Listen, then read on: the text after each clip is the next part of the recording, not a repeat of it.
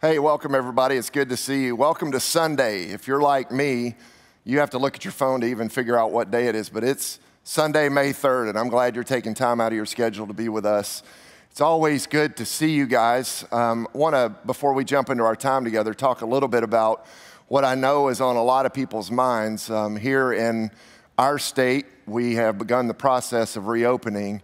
We did that starting on Friday, and the safer at home rule has not been renewed, and so people are starting to kind of get out and nose around in the community a little bit.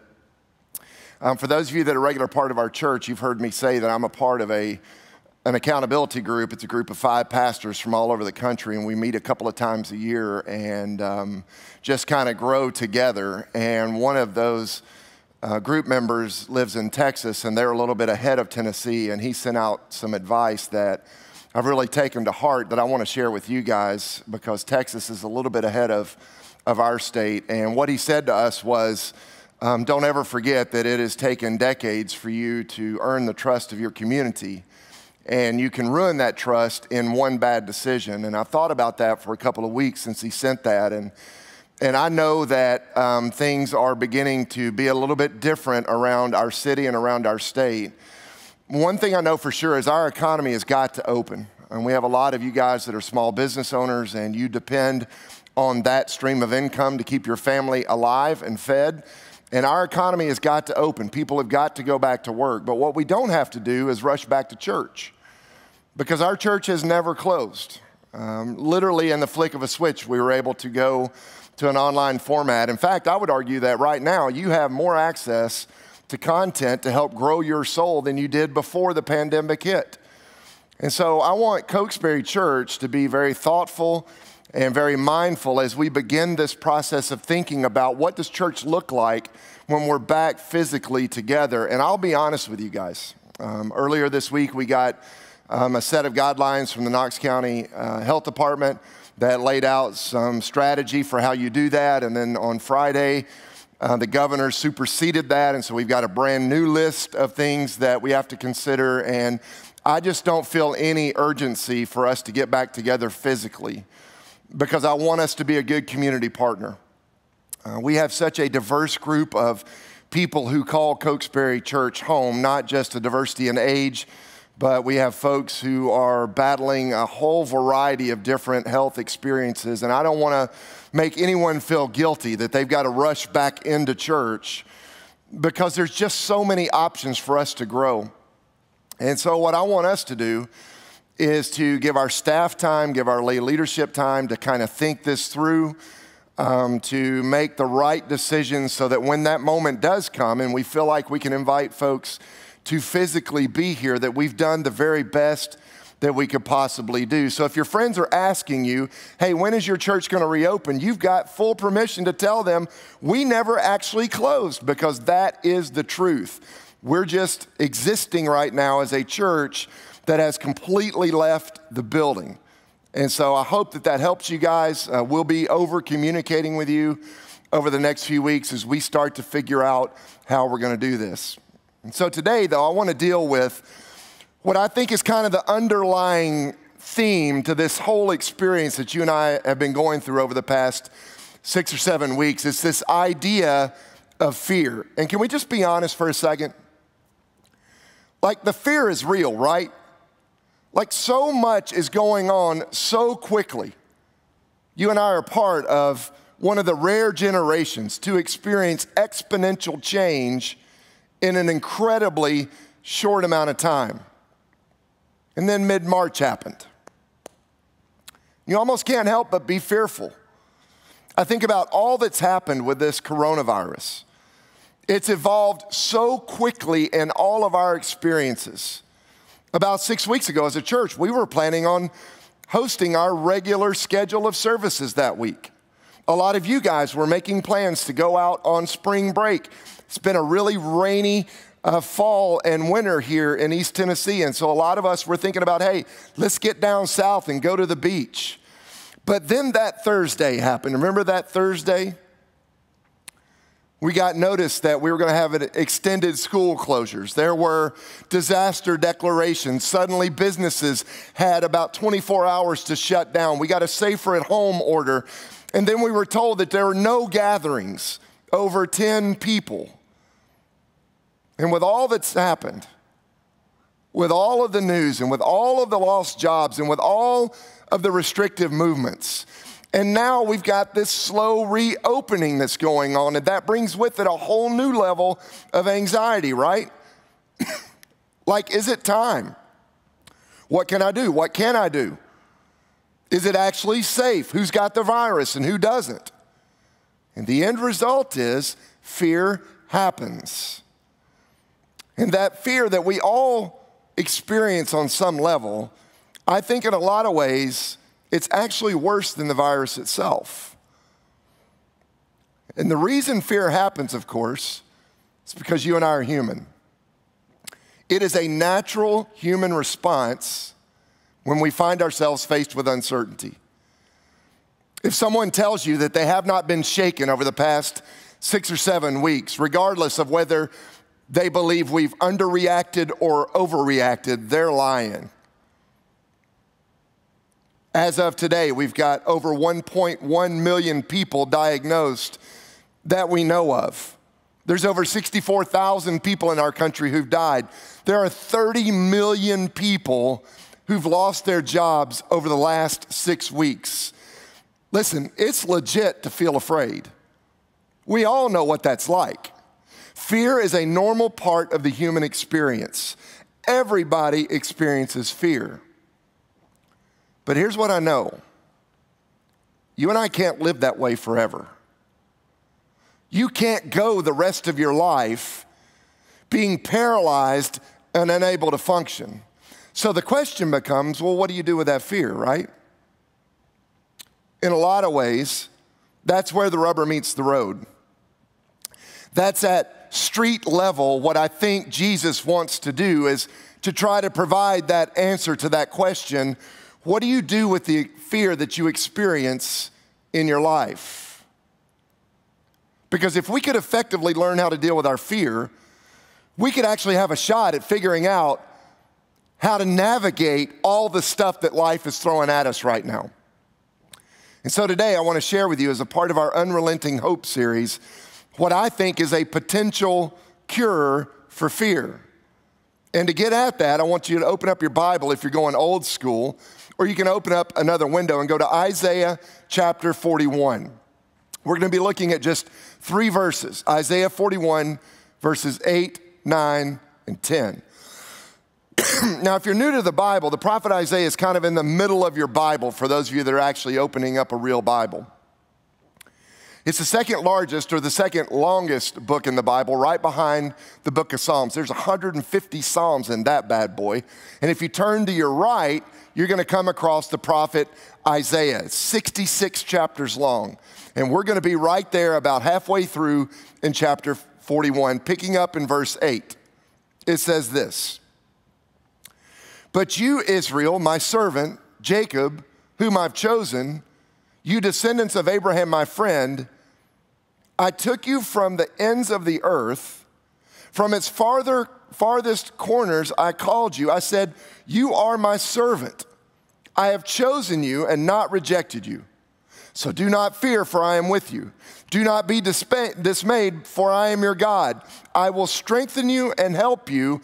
I will uphold you with my righteous right hand." See, this word came to the people of Israel at a very precarious moment in their history. They were being pressured by different governments who were beginning to push into their territory. And there was this long succession of kings. Some of them were good, some of them were not so good. And they were watching their entire culture crumble. And they had no recourse. They had no real option to escape. They were filled with fear, and they were starting to believe that God, for whatever reason, had forgotten them. But then God raised up a prophet named Isaiah because God wanted to talk to his people. And I believe that their situation and our situation, they're really not that much different. And I believe that God is longing to speak to his people. And by the way, don't make the leap. I'm not comparing myself to the prophet Isaiah. But what I am is one beggar trying to show another beggar where to find bread. Because I think that the fear that a lot of us are facing right now, while it is legit and it may be real, it does not have to control our lives. So in the first couple of verses, we get some really, really important ideas here. The first one is this, that in times of uncertainty, we find that we have been chosen to serve. That's huge. Over and over again, the Lord, through the prophet Isaiah, is trying to tell them that there is a specific reason for their existence. Listen to what he says in verse 8. But you, Israel, addressing all of the people, my servant Jacob, whom I have chosen, you descendants of Abraham, my friend. I took you from the ends of the earth, from its farthest corners I called you. I said, you are my servant. I have chosen you and not rejected you. I love this. Because God has chosen not only the children of Israel, but chosen those of us who are following Jesus.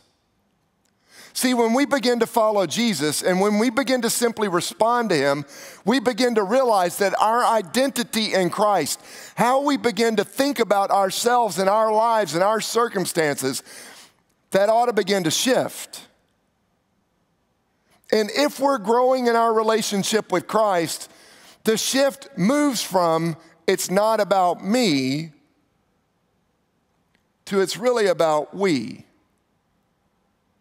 We should begin to realize I'm not here to be served, I'm actually here to serve. I honestly think one of the greatest gifts that's been given to those of us who are following Jesus is this desire to do something that's bigger than you are. And I know that we all feel that. That's why we have hope. That's why we go to school. That's why we get married. That's why we engage in the job that we engage, because we hope that we're able to experience something that's somehow bigger than we are. That's the way this thing is supposed to work. Jesus expects us over the course of our lifetime to become more and more like him. That's why my goal for you and for your family and for this church called Cokesbury and for my own life is exactly the same every single year.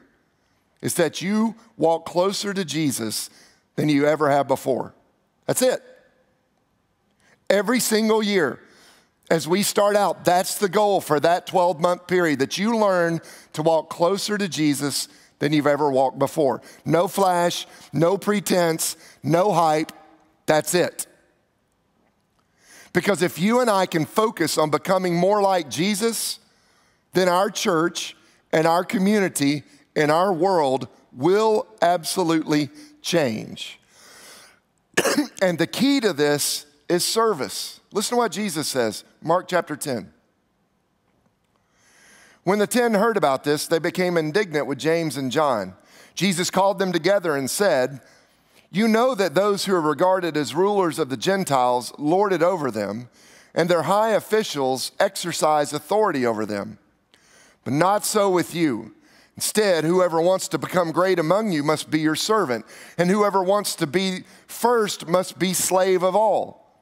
For even the Son of Man did not come to be served, but to serve, and to give his life as a ransom for many. Now, if you're unfamiliar with this story, there is a backstory there. James and John were seeking places of authority and power and influence in this new kingdom that Jesus had come to establish. And just as an aside, it's interesting that even though they're seeking those positions of power, they didn't have the courage to approach Jesus themselves. They actually sent their mom to make the argument on their behalf. I mean, you're talking about the ultimate helicopter parenting moment right there. But they wanted these great places of honor, right? And when everybody else hears what James and John are doing, they start to get frustrated. And they're like, well, why would you do that? And so Jesus calls them all together and reminds them that the world in which they live, and I would argue the world in which you and I live, people want authority. And when they get authority, they want to lord it over everybody else. And so Jesus goes straight at that. He says in verse 43, but not so with you. Instead, whoever wants to become great among you must be your servant. See, Jesus is showing us the way. He's trying to remind us that life is not about you and life is not about me. It's not about what we can get. It's not about what we can store up. It's not about what we can manage to hold on to our entire life. It's actually about what we give and about what comes from God that we allow to pass through our fingers. How countercultural is that? Like, that's not anyone's natural default inclination in the world in which you and I live. I'm telling y'all, in times of great fear, our job is always exactly the same. It's to serve. And this is an unbelievably easy time to do it in our cultural history, because you guys know as well as I do, people are freaking out everywhere. People are panicking, people are hoarding, people feel isolated, they feel lonely. People all over our city and all over whatever city you're sitting in right now as you watch this, they are hurting, and our job is to reach out and ask, how can I serve? How can I give? How can I use what I've been given to benefit somebody else? I say it all the time. You can make a point with your life, or you can spend your life trying to make a difference. It is virtually impossible to do both. See, I would argue the church is at its very best. This church is at its very best when it's plugged into the heartbeat of the Holy Spirit. The real influence and the real impact and the real sense of change happens the moment the church leaves the building. I know it hurts to not be together right now. But what if in the middle of this national and global tragedy that we're all forced to experience together, what if God actually uses this moment to say to churches like Cokesbury Church, you were never designed to gather giant crowds and feel good about what happens on the weekends. That's the moment you encourage each other. That's the moment you experience community. But the real change that I want to do in the world, you got to get out of your seat and you got to go out there and you've got to engage. What if God uses this season that we're in to actually bring influence in our community? What if lives could be changed? What if hope could well up? What if more people felt loved and connected? Because churches are actually empty right now. It's a powerful thing to think about. See, when you and I are faced with fear, when we feel like we're losing control, when we feel anxious or desperate for answers, that's the moment to focus on somebody else.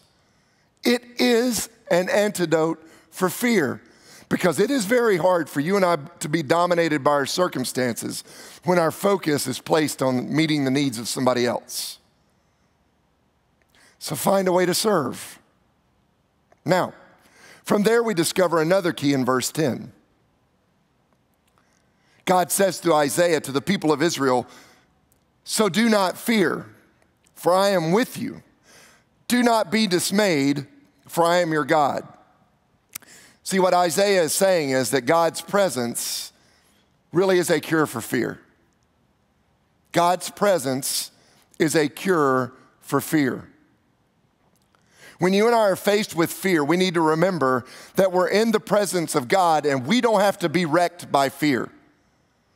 God is saying through Isaiah, whatever those things are that are making you nervous right now, remember, I am the Alpha and the Omega. Remember, I am the all-powerful one. I am the all-knowing one, and I am with you. So you don't have to be dismayed. I am your God. I hold all of time and history in the palm of my hand. And the cure for your fear is me. So in times of fear, we've got to cling to and know that we serve a miraculous God. And when we remember that, it not only changes our countenance, but our whole heart is able to rejoice because we start to realize that what may seem huge to us is very small to God. See, God is strong and God is sovereign. And every time you feel fear, we all feel it. We need to introduce our fear to our God. We need to actually take that fear to God and say, God, you know I'm fearful, but I know you're with me. You know that I believe, but I need you to help my unbelief. You know that I may be weak in this moment, but I know that in my weakness, your strength is made perfect. See, I'm not sure that our problem is actually our current situation. Our problem is that we too easily forget that God is with us in the midst of that problem. See, God's presence, it is the cure for fear. Listen to how John puts it in 1 John chapter 4. He writes, there is no fear in love, but perfect love drives out fear because fear has to do with punishment. The one who fears is not made perfect in love. We love because he first loved us. See, God's perfect love, that's what you and I experience through the finished work of Jesus. And it helps cast out the fear in our lives. So when we catch ourselves caught up in moments of fear, it's the perfect opportunity for us to exercise faith. I mean, God loves us. And all he's asking in return is that we trust him enough to actually take the next step. You can't worry about what's going to happen a year from now. You can't worry about what's going to happen 6 months from now. It doesn't mean you can't hope and you can't dream, but all we're being asked to do is focus. What is the next right thing for me to do? What is my next step? That's why we talk about it all the time around this place. See, it's that ability to move from, Lord, I want to stop being fearful, to, Lord, when I am fearful, help me to remember that you are with me. I was thinking about that this week. Beth and I have got these 3 sons, and no one is ever going to come to me and say, hey, Stephen, you did such a great job. You should write a book on parenting. Like, that deal's never going to come. Because I did a lot of things with my sons that I probably shouldn't have, and one of them was letting them watch scary movies way before they should have watched scary movies. And what I remembered this week is that every time we got in a situation, one of those movies where one of our kids, especially when they were younger, if they freaked out, they just had this natural deal where they would kind of jump over next to me. And I knew that that's the moment that things were getting a little bit scary for them. And so I never really said anything about them. I sure didn't turn the movie off. What I did is I would just kind of put my arm around them and I'd pull them in a little bit closer and I would just kind of whisper so their brothers wouldn't hear. And I'd say, it's okay, Daddy is right here. And even though they were scared, because of the presence of their dad, they knew they were safe. I think that's the same thing that is true for you and for me. God's presence really is an anchor for the soul. And I want every one of us to experience that in our present circumstances. God is with you. God is not against you. God is not keeping some checklist, making sure that you get more right than you get wrong. God is not waiting somewhere on the other side of the universe with his finger hovering over a button, waiting for you to mess up. God knows that none of us are perfect. That's why he sent Jesus into the world. So give yourself a break. There are going to be moments when you're scared. There are going to be moments when you're anxious. There are going to be moments when you're tempted to look at other people who maybe aren't experiencing the same level of anxiety as you are. Start to come out of their house and they're going to do things that you don't agree with. Just pump the brakes. We're going to figure this out together. God is good and God is with you. And so if you're afraid right now, I would challenge you. You're sitting in your house. Just say out loud, God, I'm afraid.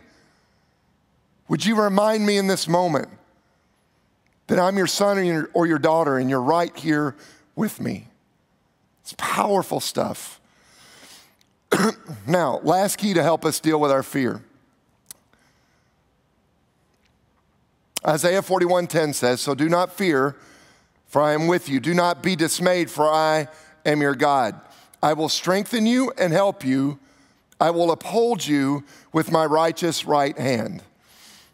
Friends, in times of fear, you and I need to trust God's promises. Because in this passage right here, there are some extraordinary promises being made. Notice there are 3 I will statements. Through Isaiah, God says to the people of Israel, I will strengthen you. He says, I will help you. And he says, I will uphold you with my righteous right hand. In our current situation, I'm telling you, you can trust those promises.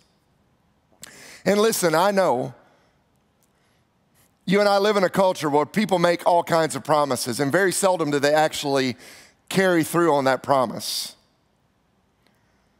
You and I can actually believe a promise, but then ultimately not trust the promise. It's kind of like this stool, right? I can say that I believe that this stool can hold yours truly's weight, and trust me, it's quite a bit of weight.